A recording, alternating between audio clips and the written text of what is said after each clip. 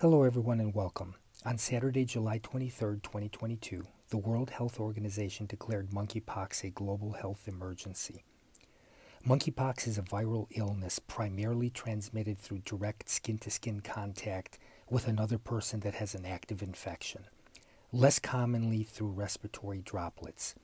I'd like to give you some tips on protecting yourself if you train Jiu Jitsu, Judo, MMA, grappling, wrestling, etc.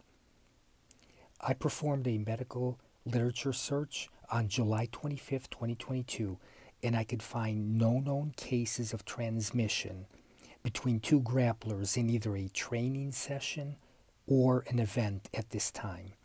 The symptoms of monkeypox are fever, chills, and a rash. They could look like pimples, pustules, blisters, etc. on the trunk, face, hands, feet, etc. Here are some tips to protect yourself and your teammates. Before training, inspect your skin thoroughly for any rashes that are unusual for you. Shower prior to training.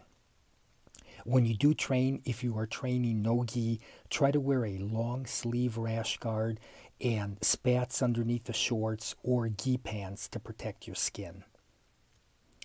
After training, shower as soon as you can.